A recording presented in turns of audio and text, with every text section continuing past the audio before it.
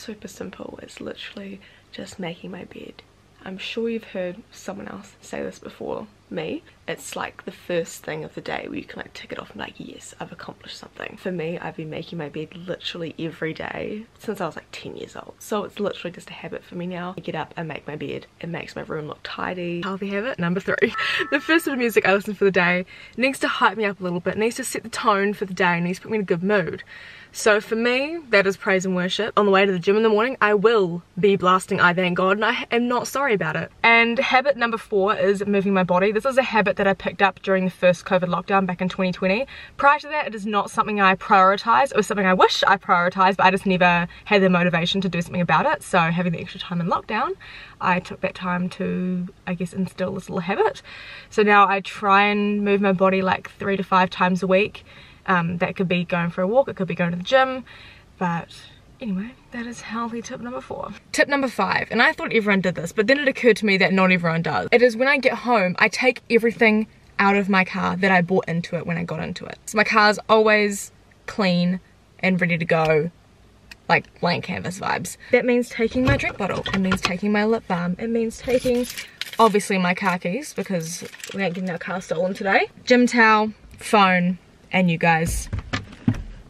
That's healthy tip number 5. Healthy habit number 6 is to have a shower ASAP after exercising. I find if I leave it too long after I've exercised, then I'll get like back knee and stuff, which nothing wrong with that, but if I can avoid it, I will. Healthy habit number 7 is having a solid skincare routine. This isn't something that I valued until I realized how much a solid skincare routine can make or break your skin. I have psoriasis, so I have incredibly dry skin, and I spend a lot of time putting together the perfect skincare routine for my skin. Again, it'll be different for yours. If you guys want me to do a video more in depth on my skincare routine, let me know, I can do that. But anyway, that is healthy habit number 7. And on to healthy habit number 8, which is super simple, literally just eating breakfast. I know some mornings I wake up and I don't feel super hungry, like I feel like I could literally march through till lunchtime and not eat. But I know that's not the greatest, but this morning I'm gonna have toast. Healthy habit number 9 is taking vitamins. Now this is gonna vary from person to person. You may not feel like you need any. That's totally okay. For me, at the moment, all I'm taking is like a hair, skin and nails supplement because my nails got really, really brittle and they kept on breaking, which was not very practical. Healthy habit number 10 is not going on social media before breakfast. This is something I've loosely been doing for honestly probably a couple of years now.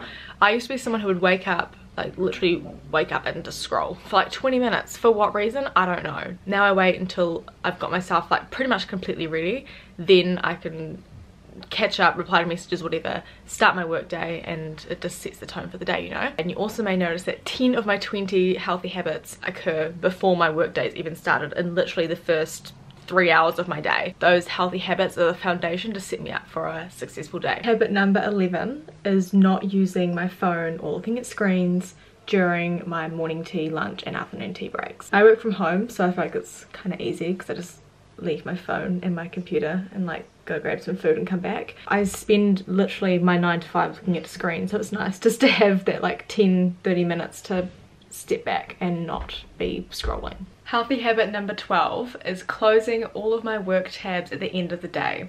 So I have the luxury of working from home every day, which is fantastic, but that also means that finding that work-life balance can be a little bit tricky because you're working and living under the same roof. To try and differentiate my work from my normal day-to-day life, when work's finished, because I use my own computer for work, I close all of my work related tabs and like completely switch off my work for the day so that I don't have to think about it until I start again the next day. Healthy habit number 13 is turning off all notifications on my phone except the necessary ones. What you determine as necessary will be different to what I determine as necessary.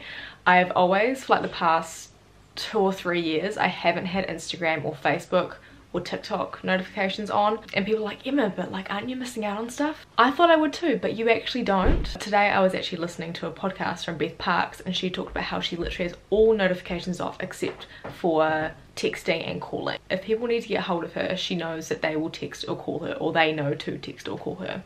So today I have taken it a step further and I've turned off my Snapchat and my Messenger notifications. I'm always continuously trying to decrease my screen time. Turning off my Instagram and Facebook notifications definitely helps. And I think that Snapchat and Messenger will just take it a step further. Healthy habit number 14 is doing the dishes while I cook. I can't show you guys this tonight because I'm not actually cooking dinner tonight and mum does not do this. But when I cook, I always fill the sink up with water. Well, not necessarily before I get started, but once the dishes start coming through. So while things are like cooking or whatever, I can just wash the dishes, put them to the side, and then dry them and put them away so that I'm constantly working in a clean space. It makes my cleaning a lot tidier. My cooking. And it also means that once dinner's cooked, you eat it and there's less mess to clean up. So you can get the mess cleaned up super quick and then just carry on with your evening. Healthy habit number 15 is flossing my teeth daily. I never ever used to floss, and it's not something that I even thought of doing until I went to the dentist last year, and since I'm over 18, my dental care is no longer free, and so I had to pay like $500 to get all these like fillings and stuff. Like, I've always had terrible teeth. So got my little floss here, and I floss at night time before I go to bed. Healthy habit number 16 is laying your clothes out the night before. This is also something that I've been doing since I was in high school. I used to just put my uniform out, so I'd wake up in the morning, grab my uniform, go have a shower, and didn't have to cause any fuss. And I just carried on doing it because it just, when you get out of bed, it just like takes one extra hurdle away from the process. So I've set,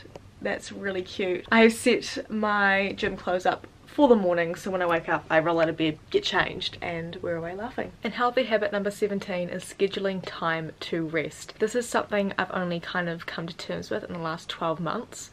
Previously it was like go, go, go, sleep, and then just like repeat. But I found that scheduling time to rest, I actually have time to do the things that I love to do that I just don't prioritize. Simple things like watching TV, reading a book, going for a walk, playing guitar. So I try and schedule at least half an hour of something restful during my day, normally at the end of my day before I go to bed, so it kind of helps me to wind down. So anyway, I'm going to watch some Ted Lasso because I'm still behind. It's nightly gratitude. I got this gratitude journal in 2020 at the start of lockdown.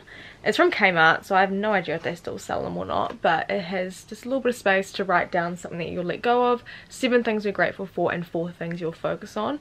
I try and do this every night when I'm at home. Like if I go away, I don't actually take the book with me, but I try and at least think of some things, and I feel like it's just a really good reminder that even when your day feels like it might have been absolute rubbish, there's still things to be grateful for. Healthy habit number 19 is to be hydrated before you go to bed. I don't know if there's any scientific anything whatever to back this up, but I always find, just like an anecdotal observation, is that when I drink lots of water before I go to bed, obviously my body is hydrated and I wake up the next day feeling more energized. I basically just try and drink, not like this whole thing, maybe like a glass of water before I go to bed. And healthy habit number 20 is getting at least 8 hours of sleep. I am someone who thrives off 8 or more hours of sleep. Anything less than that is a little bit marginal, so I do try, at the moment, try and go to bed between like 9 and 9:15 and wake up at 5:15. Obviously the weekends, go to bed a bit later, wake up a little bit later. General rule of thumb, as long as I'm getting my 8 hours of sleep, I am good as gold. That's just for me. If you know exactly how much sleep you need to thrive, by all means, go for it. But anyway, that is all for this video. Thank you guys for joining me on this little, because kind of ended up being like a vlog, to be honest, of my, I mean, I've been saying healthy habits, but as I said earlier in the video, they're just habits. They're not necessarily healthy per se. But thank you guys for watching. I hope you took at least one thing from this video. If you made it this far in the video, comment down below one of the habits that I shared today that you are going to implement into your life. Wow, I feel like I just sound like a school teacher. Anyway, thank you guys for watching. Stay safe, stay well, make someone smile, and I'll see you in my next video.